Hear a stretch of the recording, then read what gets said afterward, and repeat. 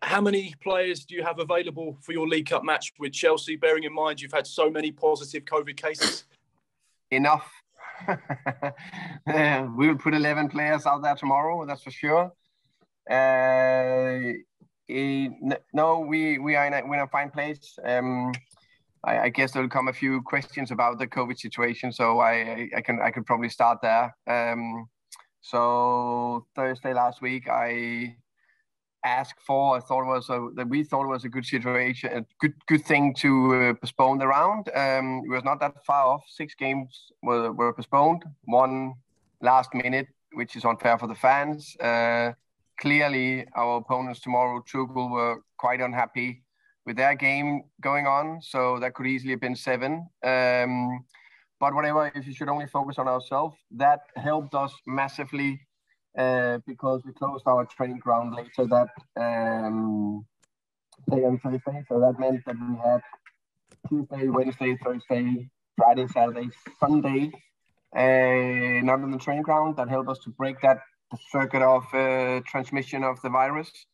So from having 6 or 7 positive cases on that Thursday to the next testing round Saturday with lateral flow and PCR test, we only had 1 on the Saturday, 0 Monday, and 0 today. So we are definitely in a fine place going into to the game on Wednesday or tomorrow. Sorry. You were quite honest and open about wanting to cancel games over the course of the weekend because you thought that was the right thing to do. Like you've touched upon there, so many matches were already called off, both in the Premier League and the EFL.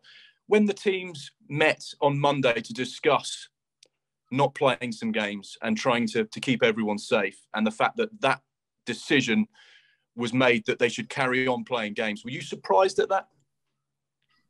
No, because what I suggested was, or we suggested was just 1 round. So as it happened with us, to break that circuit, that you clean the training ground, that in incubation time for the virus is 4 or 5 days. So you limit the contact between the players and staff. I think we're all interested across society, but also in football, to do things as normal as possible in these strange times. Now we experience it quite, almost 2 years. So we like to carry on with the football. I think we all want to. I want to. The club want. The players. I haven't spoke to any other club or players that I also think they want to carry on. So the better we can do that, the better it will be, I think. We've seen in Wales that no fans will be allowed to watch games. Scotland have announced in the last hour or so that a maximum of 500 fans can go to games. Are you fearful that something might be introduced into the Premier League? I think after what happened the last 2 years, everything can happen. So I think the one word is that we need to be able to adapt. Everyone across society, and especially in the football world. If the decision is that there is no fans, I think it's very sad. But if that's the right decision to make, then the government will make that decision. I think they have done the first step, demands Corona passes, which I think is the right thing to do, and limit that. So I think that's the first step. Let's see what will happen. And a football question: Chelsea, League Cup quarter-final. A huge opportunity for this football club. There's been so much progress made over the last few years with everything that's been happening both on and off the pitch. What type of a sort of marker is this for how much progress the club has been made? But surely for you, not just a game that you want to go and play, you want to go and win and get as far in this competition as possible. Yeah, agree, Mark. From the beginning of this season, we wanted to progress as far as possible. We really want to see if we can go all the way.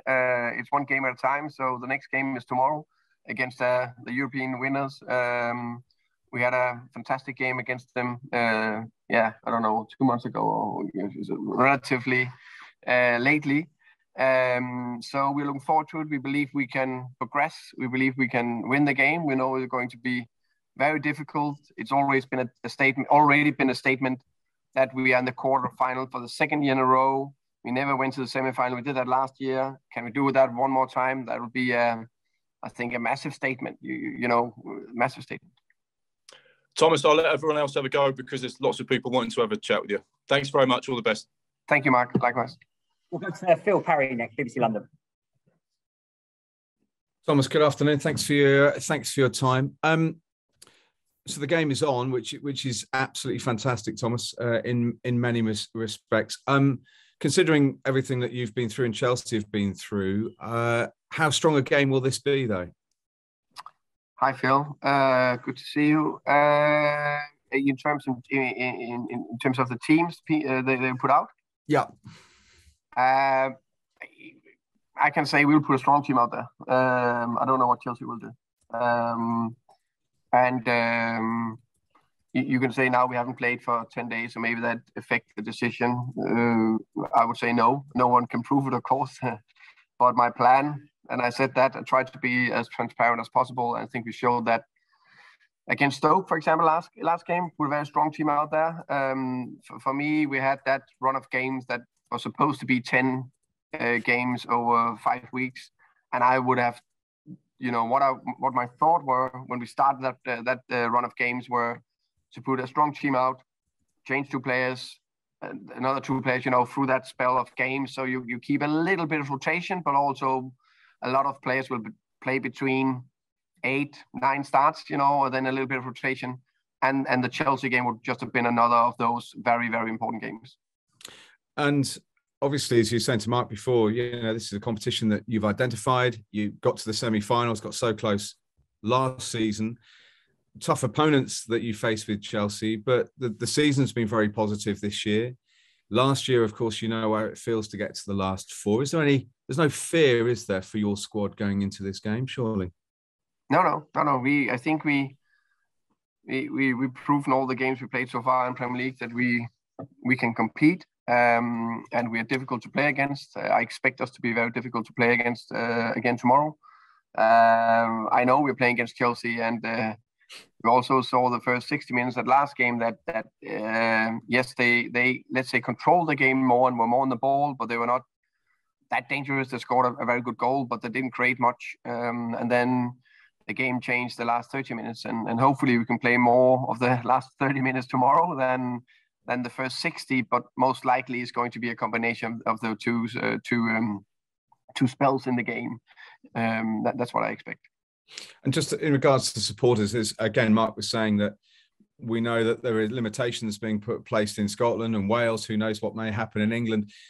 Therefore, do you expect the atmosphere to be even more special tomorrow night, maybe, because supporters may be feeling that could be a last opportunity en masse for a few weeks? I try myself not to worry about too much what's going to happen in the future, and only think about what's happening now in the moment. And I hope the fans will do that as well.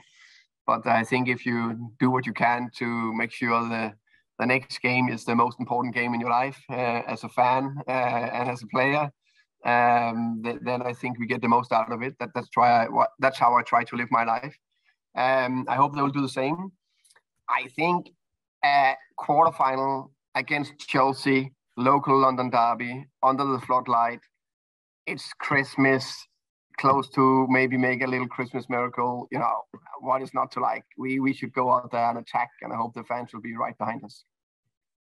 And just finally, for me, the team, obviously, I know not playing at the weekend, but as you say, can have confidence going into this game. Yeah, definitely. We actually, I think after also been speaking about it in these press conferences, I think the last 4 games, was it Everton, Tottenham, Leeds and Watford, was very promising. I think all 4 of them we were back to that defensive, solid aggressiveness, very difficult to break down. Also, I think the Tottenham game, I know they scored some goals and had some chances, but in general, that game again were a good performance. So can we build on that? Then I think we are in a good place. Brilliant. Best of luck. See you tomorrow, Thomas. Thank you, Phil. Ian Abrahams, please. Talk sport. Hi, Thomas. How are you? I'm good, Ian. How are you? I'm okay. Feels like we've gone right back almost to the beginning regarding this virus. And how feasible is it every year for football to gradually open up and then gradually have to go back again? And what does it have to learn if it's going to carry on? Because this virus is never going to go away. Carry on as normal.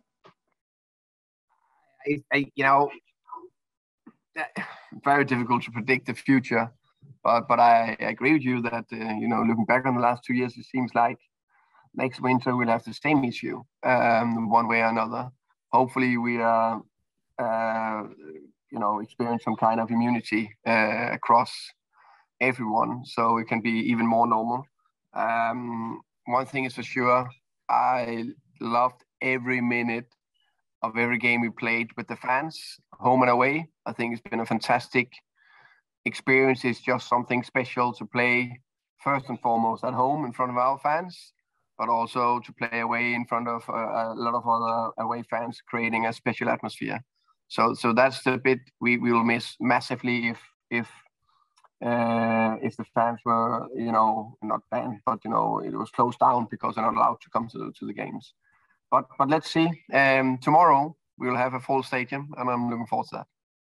On a mental health front, just describe the mental health of your players right now in terms of whether they're happier because you've had this shutdown at your training ground, or are some of them still scared that they could go out on the field and catch it? Or, I mean, just give us an idea of not the footballing side of your players, your squad right now, but the mental side.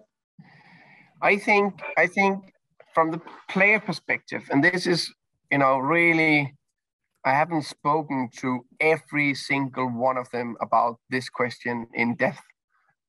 So it's difficult to me to really nail it in terms of how they feel in terms of their mental health.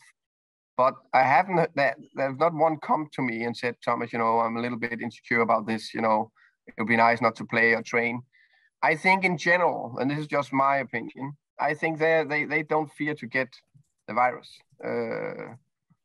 because they are all science, all data shows that they're healthy young people and they're very unlikely to get very ill. And a lot of them in our squad are double vaccinated, and we put a booster clinic out Saturday. So I don't think from that perspective it's a big thing, just me, in my opinion. I think it's actually a little bit more the staff, because the staff members are more from 30 to plus 60 or plus 70. And I think there's big issues there with a lot of them having families and small children and all that can affect. So I think sometimes, I know the players are the high profile ones and got paid the most money, but there's no teams without a fantastic staff behind them. And I think we need to think really, really much about the staff members, much more than the players sometimes. So I care about both players and staff, but I think sometimes we tend to focus most on the players. A couple of football questions to end. Ivan Toney hasn't played for a while because of injury and the virus. Tomorrow's a great chance, isn't it, to get some game time into him? Yeah, definitely. I think it's a great opportunity to get a game time into a lot of players. Even that they were out running during the week where we were the training ground was closed where they were running for themselves. You could just see it was only 1 week. So when we trained Monday, and of course, big focus on getting that intensity and physicality back to it. So, but all of them are just saying, it's quite tough. And that just shows that consistency in training is important for everyone. So I think a lot of the players looking forward to play. And last one, your league position is very healthy at the moment. I don't think you're going to go down. I don't think you're going to be involved in a relegation fight. You might differ, but that's just my point of view. Does that give you a free hit tomorrow? Because you want to get to the semi-finals again. You haven't got to worry about a promotion or a relegation. You can really give it a go.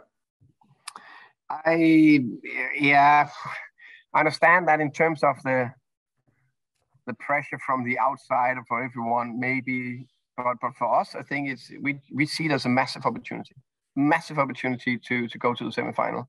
And last year we did the same, and that's where we were fighting in a tough promotion battle, and in playing even more games than this year. under even more extreme circumstances than this year, actually. So, yeah, not a free hit, big opportunity. Good luck, and good to see you back in action. Thank you, Ian. Sean Walsh, please. Hi, Thomas. How are you? Hi, Sean. I'm good. Thank you. How are you? Yeah, good. Thanks. You've talked before about the different qualities you need to be a manager and a leader. How tough has it been for you in terms of being a leader in the pandemic? Because surely no amount of training beforehand could prepare you for this. And you've spoken quite eloquently about the pandemic. It's definitely more challenging. Definitely. You just nailed it there. You can't prepare for that situation. So you hope that all your experience you have gained through the years standing in different difficult situations help you to take sensible decisions and try to take the best possible decisions. And also, I think it's also a little bit going with your gut feeling. And the way I do it, I gather information from a lot of people and then put everything together, adding my gut feeling, and then I try to take the best decision. You spoke a little bit earlier about a few members of staff worrying about the recent outbreak. How did you cope with the outbreak, both as Brentford head coach and on a personal level? Because I imagine it must have been stressful for you as well. Yeah.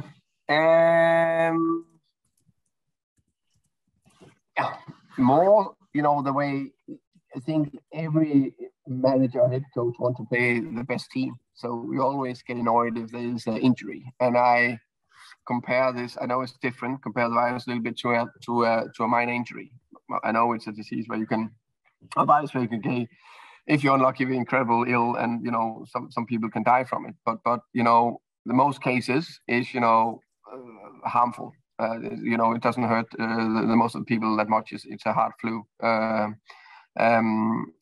So in that case, I'm not worried about getting it myself. Already had it once. I'm double jabbed. I got my booster Saturday. So can I get it again? Yes, because a lot of people get it again. So it's more that all that you need to take decisions about, and that you want to play your best team and you want to compete. I think that's, and of course my caring for all the staff and the players if they're okay. Cheers, Thomas. You're welcome. We have John Lupo next, please. Hi, Thomas. How are you? Hi, John. I'm good. Thank you. How are you? I'm good, thanks. So let's start off with a football question. I know we've talked about in the past the depth that you have in the defense. I noticed that the club website did a feature on Vitaly Janelt. I hope I'm pronouncing his last name properly. But just what have you seen from him in this last calendar year, sort of towards the last few months when you were in the championship, and now that you've been up in the Premier League? What have you noticed about his play that's pleased you? Vitaly? Yes. Yeah. First and foremost, unbelievable mentality and presence. From the first time I met him to talk about coming to Brentford, to the first training session where he stepped in. I always make this, when you're a midfielder and I have this specific possession game you play, and you need to be in the middle, and I need to see how he scan and anticipate things. So just bang on to just stepping into that 11 drill we had later, where you could just see there was this, presence to how he just keep developing, and then you just walk straight into this group. And he's a young player coming from a different country. Very, very impressive, I must say. And one of these players, I think the most coaches love. Absolutely uncomplicated. What you see is what you get. If I ask him to play midfielder, yes. Striker, yes. Wing back, yes. Center back, yes. Even goalkeeper, yes, Thomas, no problem, I'll do it. So and it's fantastic. So I think he turned in to be a big leader and a big driver of our culture and the way we do things at Brentford. with all of these games being postponed, with the Manchester United game being called off and the Southampton game being postponed, is there any way that you keep the players that can come into the training ground? Is there a way to keep them sharp? How do you yourself prepare for first having to prepare for a match and then having it called off? What can you do just to keep the team, fresh and ready to go when you do resume, as you will, tomorrow against Chelsea? I think, of course, so the players who got COVID, had COVID, of course, they need to isolate for 10 days. So the positive thing is that most of them got, if not a home gym, then bits they can do. Try to stay as fit as possible. In this spell where we couldn't train, we had programs for them so they could run, they could do what they could do to keep the fitness. I think that's the bits we can do. Just a couple more. I know that you're concerned first and foremost about your own players, but I saw a statistic a couple of days ago that it was a certain percent, I forgot the exact number of players that did get the double jab and got their booster. And I know it was lower than probably people on the Premier League wanted. Is there, in your opinion, anything you think that the Premier League or the FA, whoever might be in charge, can do to make sure that the players don't get it? Because that the players do get the vaccine, because from my point of view, whenever a team plays a team, it's possible that they, like Watford, after they played you, they had the match against Burnley, and then Burnley had their match against Villa called off at the last minute. Is there anything that you think that the Premier League could do to make sure that there's a higher percentage of players getting the vaccine? Honestly, no. I think the players and football clubs reflect how the world looks across society, let's say UK, and there's no one who's 100% vaccinated. So I don't think that will happen, to be honest. I think we do what we can do. We do what we can. I can only speak for myself. We speak to the players. We try to come with good arguments for why to take it, and we have a very high number of players that are double vaccinated and got their booster. So I think we are in a good place. I'm pleased that we're living in a free world where people can make their own choices. I think that's fantastic. Do I try to convince my players to take the vaccine? Yes, because I believe in it. But yeah, I think it's I don't think we will see 100% vaccinated players across the league.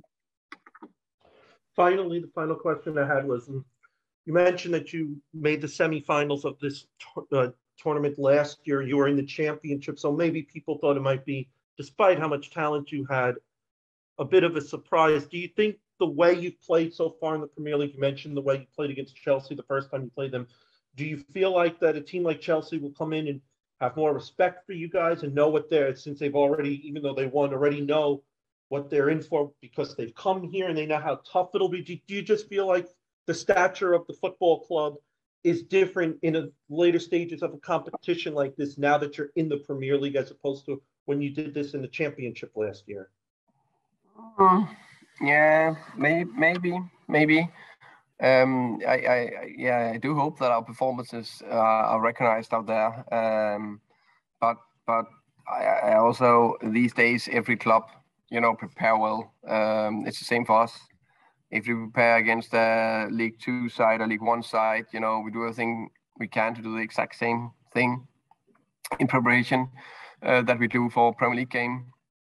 And I think that Chelsea hopefully had a respect for us before, and they also respect after the game. Do they know they have a tiny bit better chance to win because they're the European champions? Yes, but in football everything can happen. So I think you're right. I hope there's a bit more, awareness about us, but I don't know if that's good or bad for us. Or maybe then they play to a 10 out of 10 performance, but let's see. Cheers. Good luck tomorrow, Thomas. You're welcome. So just a reminder, we're still under immediate embargo. We'll go with Jim Conlon next, please. Hi, Thomas. Thomas, two questions for you, but the most difficult question for you first. Jurgen Klopp came out recently and he said about the January transfer market, he said he won't be signing unvaccinated players. And he gave his reasons for this. He said they have to change in a different dressing room, they have to eat in a different dining room, they have to sit in a different bus, they have to drive in a different car. And from an organisational point of view, it gets really, really messy. I'm just wondering, you said you respect the players' moral views. Does that affect your transfer policy? Or use a similar line of thinking in terms of Jurgen? Good question. Hi, Jim. I think right now I'm not thinking about transfers. If you ask me about it, you know, I'm like, I think it's a tricky one. I think we all know that it's a plus that if you have your vaccination, but I think first and foremost, I need to be a good player. Yeah, that's a difficult one over, Thomas. We'll get onto the footballing question now. Marcus Forss, the leading scorer in this competition, 5 goals going into it. And when you have a player on form and you're the leading goal scorer in this competition, obviously you're raring to go for this in a quarter-final. He's the man in form. Will he start? Good question, Jim. You will see tomorrow. But he's a player that I'm very pleased with. Very pleased with his performance against Watford when he came from the bench, and he made an assist for Pontus with a crucial flick, and he caused problem for Watford. So let's see what we'll do.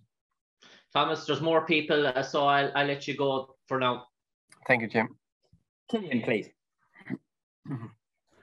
Hi, Thomas. You mentioned there people can make their own choices in relation to the getting the jabs.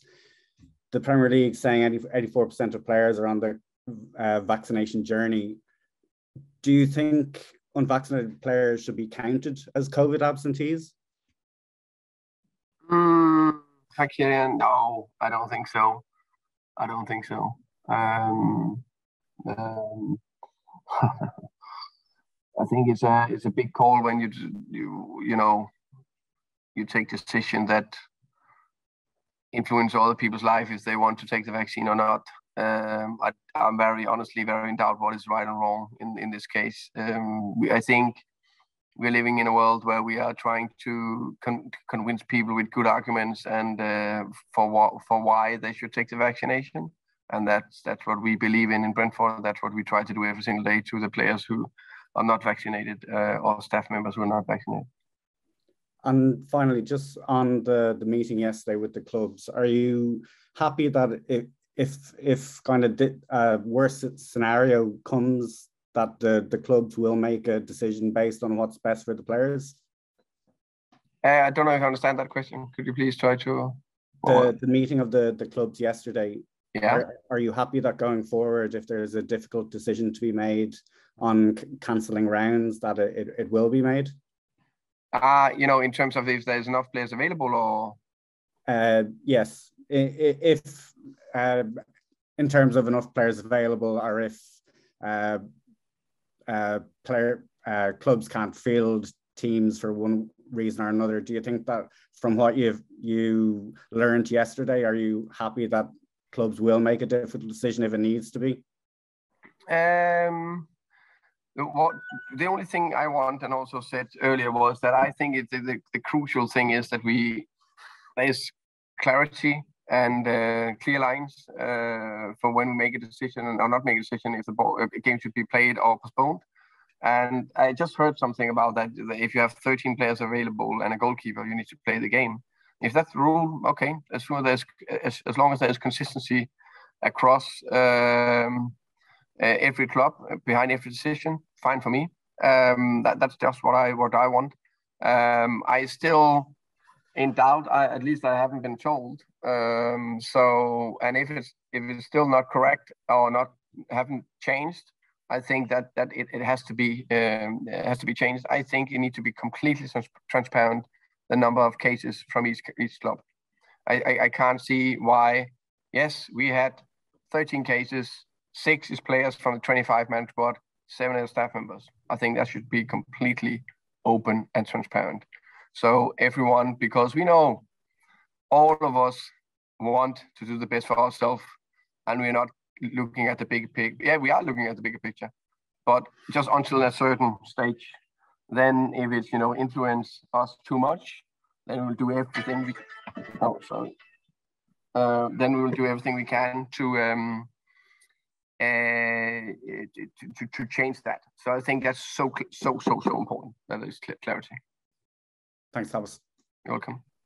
We'll go to Paul Brown next, please.